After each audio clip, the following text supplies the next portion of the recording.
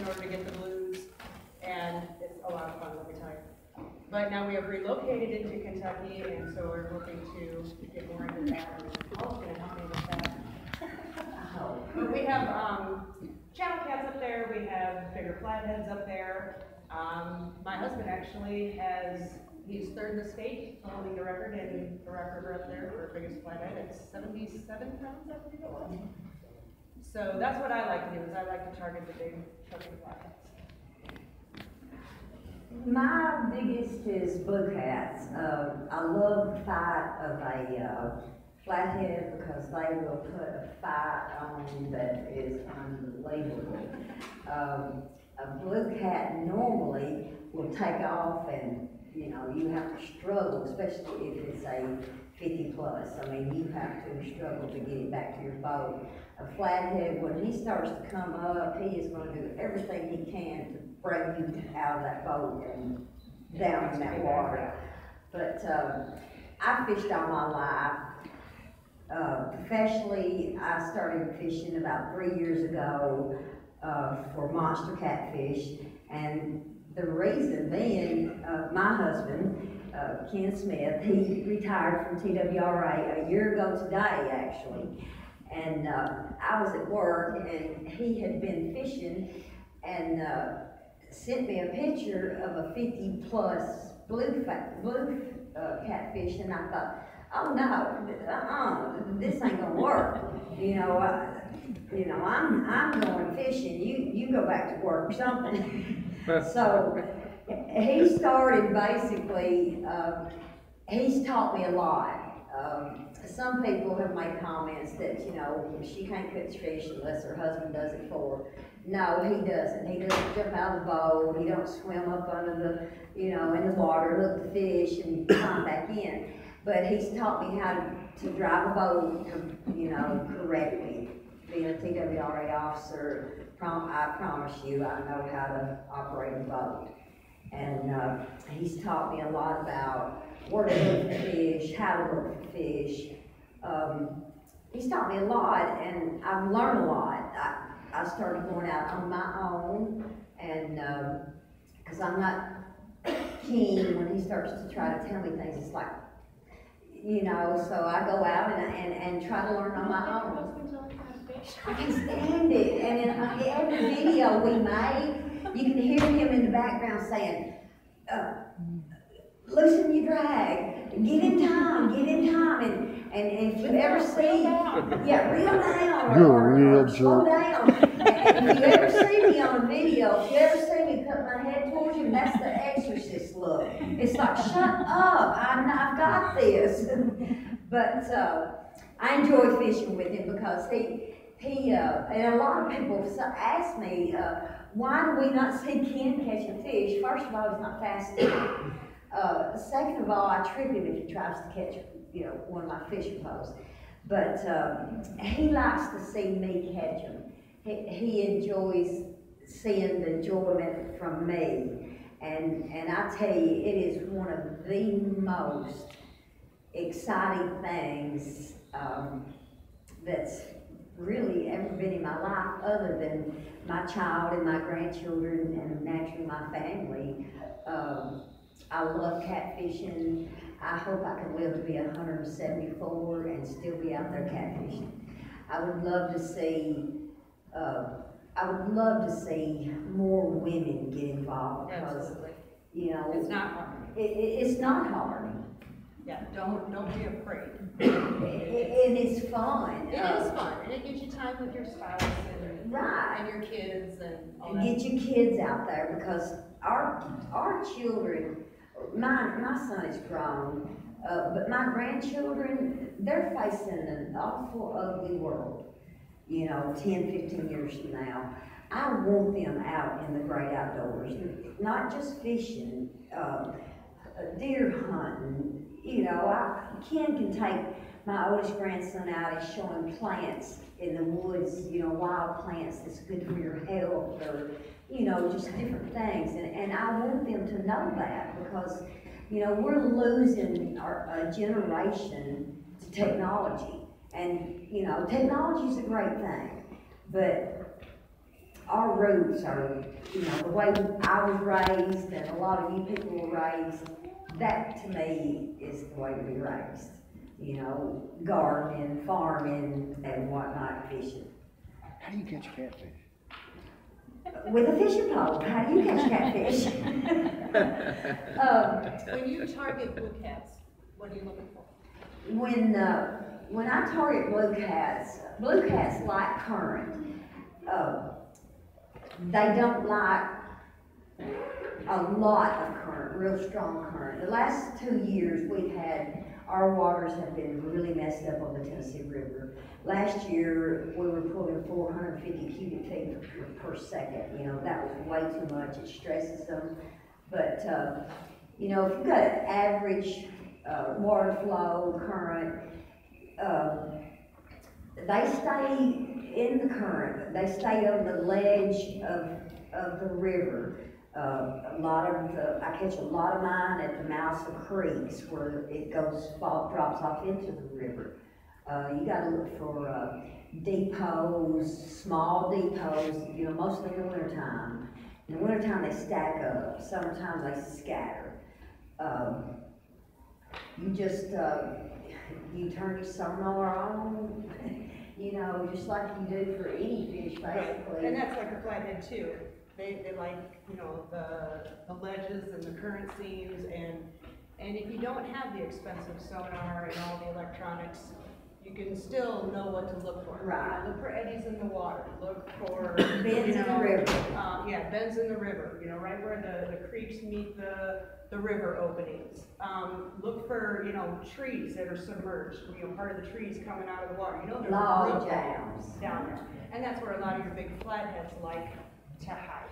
They're the bully of the river. They're cranky. That's where they like to hide. You come out, they grab their food. That's where they just like to stay. So even if you don't have the expensive electronics, you don't need them to fish. You don't need all the fancy equipment. Like, she has different sponsors than what I do. There ain't nothing wrong with hers. There ain't nothing wrong with mine. You know, we've put in hard work in order to earn them. We've earned our right and put in our time with no electronics and standing on a bank with our rod and reel.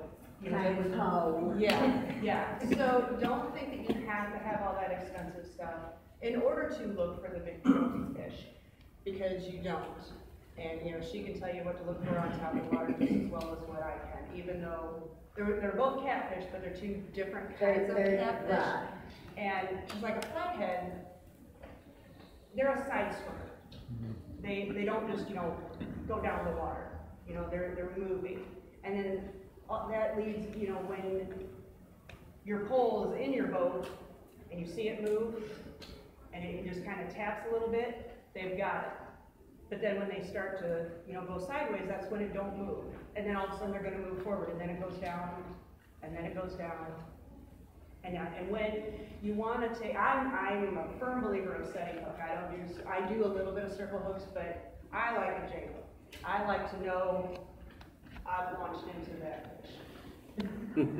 Other people like circle hooks. It's your preference. You know, what you use, if you catch fish, then you're doing nothing wrong. If it ain't broke, don't fix it. It's just different opinions on how different people fish with different objects. I have cascade. I've got my room. Yeah, it doesn't matter. But that's kind of what you're looking for in the water. That's kind of, you know, where you need to go in order to target a lot of the bigger fish. And one thing she hit on about the flathead, 9 out of 10 times, other than a channel cat just doing that to your pole, I don't want to set my hook because I would throw myself out of the boat because I. Well, yeah, you got to have more height to you. Yeah, I got to I think that's I'm too short. I'm too short. But when you know you have got a flathead on the end of your line, it's similar to a channel cat, except it's stronger and slower. You know, when it starts doing that, don't touch it. You know, when you see it go down and stay down, that's when you start reeling in and the fight is on. A blue cat, you know when you've got a blue cat, because that pole goes, whoop, you've got him. You know, a flathead, you've got to kind of wait, you don't want to reel too soon because, you know, he may put it in his mouth and he may lay down there on the bottom with it for 5 minutes with it in his mouth and not move. But you'll know when he does take it and take off with it because it'll, you know, and then it might get still, but when it goes down, you know you got it. You know, that's really about the only difference, you know. Right. And if you do land one, don't panic. I mean, No. don't just crank, you know. And I'm the world's worst. When my pole hits that water, it's like, I want that fish in there. You know, kind of like that whole buck fever thing, you know. Yeah, Oh, yeah. Now, I will have to say, Ken been working with me a lot about not, Yeah. you know, because I want that fish, I want to see how big it is, I want him in that boat. You know, you wanna bring it up and reel down. And when it takes off to go back down, and a flathead will. Yes.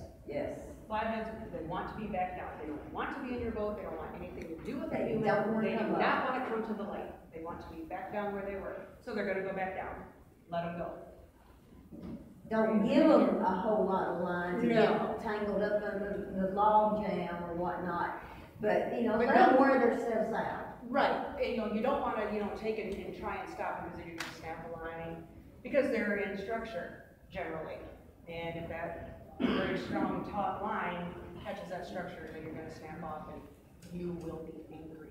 You will be sick, you'll be in the Yes, floor right. of the boat crying, like, oh my God. Yes. But, it is important to know that you will know you've got a flathead or you've got a blue cat. Oh, yeah. You know, Yeah, I because of the believe you, difference yeah. in the pole, the way it feeds. And then the way they swim too, because when I hooked into that big boat, it was just all over and up and down and this side of the boat and this side of the boat. Yeah, Flathead's generally back to the bottom. yeah. They'll move a little, right? Yeah, and what's amazing about flathead in some of my videos, it's like, you know, you're reeling and then it's like, I think I lost it, or, you know, and then here he comes, and you can tell the first 2 foot that you're starting to bring him up, he knows what's happening, and he will know Right back down. right back down, and I've had him take and pull me to, if it hadn't been for the motor, I was in the water. You know, that's how strong they are. When they head back down, you better be ready. You know, you set your stance, because you're going to fight something. It's just a feeling that it's almost indescribable. It is. So now what bait are you prone to using for groups? For blue catfish, in my area, and everybody's area is different. Oh, all parts of the country are very different. Right, and in New Johnsonville, Tennessee, we live in Humphreys County. TVA has shut down, so the skipjack are far and few between. My bait, go-to bait is gizzard shad. Love them. If I could fish with gizzard Very shad popular up north. every time, that's the only thing I use. For flathead, I try to use live bluegill. Where we're at, they mostly bite late in the evening, you know, when they wake up, you know, in early spring. They come out right at sunset, and you guarantee you fix it, you know, bite something. Right. But for blue cat, I had rather have gizzard shad. I want fresh gizzard shad, and we try to go catch our bait before we go fishing.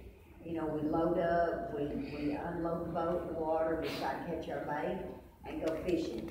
Sometimes you can't do that, so, you know, you try to have skipjack, gizzard shad, you know, and putting them up is one of the key things. If you don't put them up right, there's no, you know, it's just no. Yeah, and I prefer having live shad. Yeah. A nice big live shad for a flathead is a very good bait to use. But I have a funny story, you guys are gonna love this, because God bless my husband, I love him to death. I don't know why. We were fishing a 2-day tournament for Bass Pro Shop up in Illinois. Bringing you all day. And there was What is that? 45 boats that was entered into this tournament.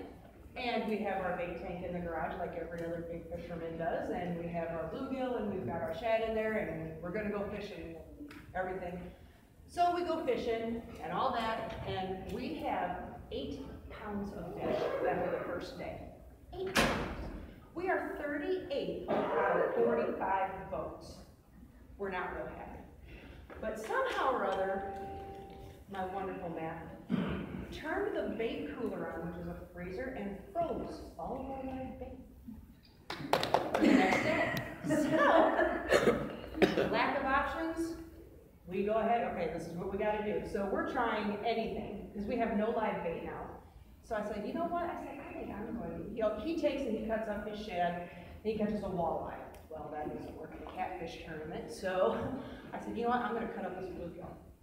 And I cut up, and I caught a flathead. We moved. And I caught a bigger flathead. And we moved. And I caught another flathead. And we ended up 5th out of 45 boats on day 2 on cut bluegill. It doesn't always guarantee. I mean, Right. you know, one day they could be, on Friday they could be biting on shad, but Saturday they want bluegill. And I'm gonna tell y'all, another good bait, a lot of people are knocking them, is Asian carp. Now, I've used that on Wheeler. Asian carp make excellent bait. And I won a tournament at Pickwick on Asian carp. How do you catch them? It's a blast. Thanks for asking, Ken Smith. You get in your boat and you go to the shallower water and you kind of bog down and they will just jump right in your lap. Yes, they will. It's almost as fun as fishing. You know, you just gotta make sure they don't hit you in the head or the chest or something. You know, we did that one day and I took my Steve Douglas net and I was on the front of the boat. It was like, all right, I'm They do ready. that in Illinois. It's the Hillbilly Catfish Tournament. They have nets out there, Well, and you just we're drive hillbillies. around, and all the Asian carp just jump up and yeah. Yeah, I think I caught one, but the rest of them. Too. Yeah, and I have a funny story. I don't want to be known just for the 88-pound catfish I caught, but in the video, after I had caught the fish and we were going to weigh it, Ken hooks it up, and Ken says, he broke my net. I wouldn't get no net, because I was just ecstatic. And then he says, did you see that? He broke my net. I said, we can get another net. Well, he said it again, and I said, I don't care about your net, look at my fish. So, and this was on like December the 31st. And then in February, we went to the Catfish Conference for the first time. And Steve Douglas gave me this net. I mean, this is a pretty expensive net. And sometimes I get scared out in the water, especially if I backtop Ken, because I can fit in here. But if I catch another big one, I've got a net big enough and it's not going to bend, it's not going to break. And, you know, and it's like Michelle said, it doesn't matter. You don't have to have the most expensive stuff. You know, I caught that 88 on a Walmart rod. You don't have to have the most expensive stuff. You know, do what you're doing if it's working. The things that I do use, I use them because I like them. I don't use them because, oh, I want them to sponsor me, or oh, they're my sponsors. This is a Steve Douglas Monster Rod Holder. I also had a Walmart rod holder and had a fish break it completely in half. I don't want to lose a fish because I would jump in that water and chase that pole, you know. Luckily, he swam into another line and I got to reel my pole back in. And, you know, I talked to the fish for a minute and he didn't like what I had to say. But these are, you know, everybody has their own opinions. To me, this is the strongest, best rod holder that you could have, that I can use. And then I use tackle cat hooks. I use 9/0 hooks. I tied this up this morning so it wouldn't take me, like if I was dragging, and these are dragging weights that has a rattle, and they're a little bit heavier because we have a lot of current in Tennessee, on the Tennessee River.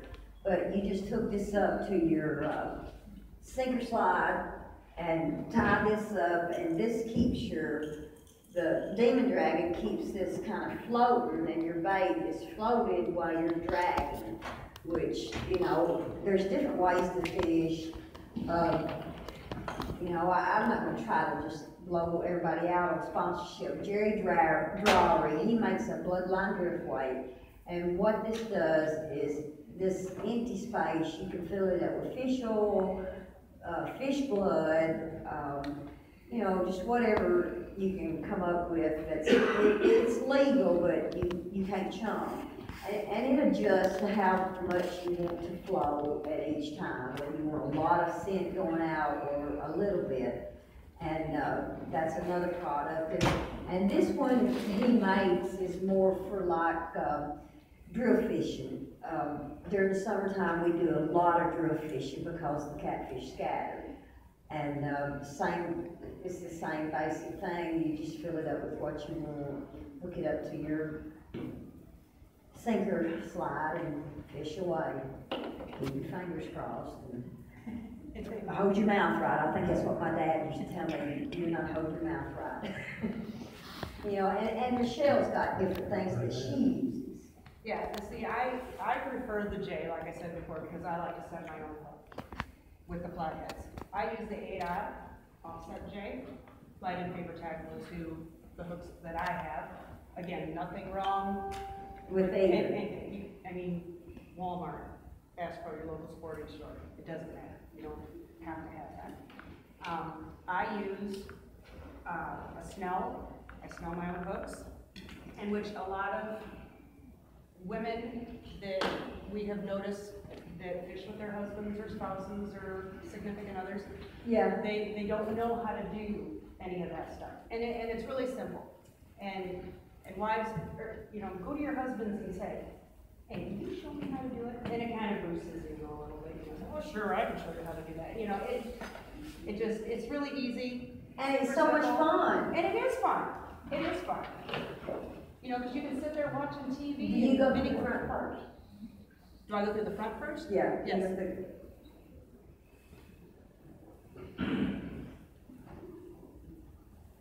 Explain what you're doing. All right, with mine being a 9-aught, usually you go around 9 times. I go around 10 to 11. And then you go back further the back way. You know, she's probably sitting there, she thinks she's gonna drop. But nothing's gonna break that. Nope. You know, and it's simple. That's it. It's that easy. The day that I learned to do this was the night before the chick fight last year. Oh, yeah. Yep. You know, I'm notorious about waiting to the last minute to, you know, do whatever it is I need done. Okay, Ken, show me how to tie this hook up so I'll know, you know, tomorrow when I go fishing. And he showed me one time, and of course I said, just get out of my way, you know. And he gets in my way. But I mean, and I didn't even have to practice 2 or 3 times. It is so easy. Can you explain that again? Do what? Can you explain that again? Yeah, you just take your line, and like on my hook, I go to the front. Yep. Let me get my glasses on, or I'll have it tangled up. But I just go to the front and leave enough line out. Hold on to it, and then wrap around. And you don't want when you're wrapping around, you don't want it to cross.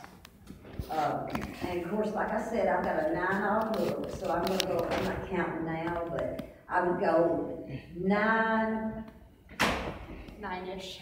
9-ish, for sure 9, and guarantee you it would probably be 11. And then, let me cut this right here. And then go, instead of going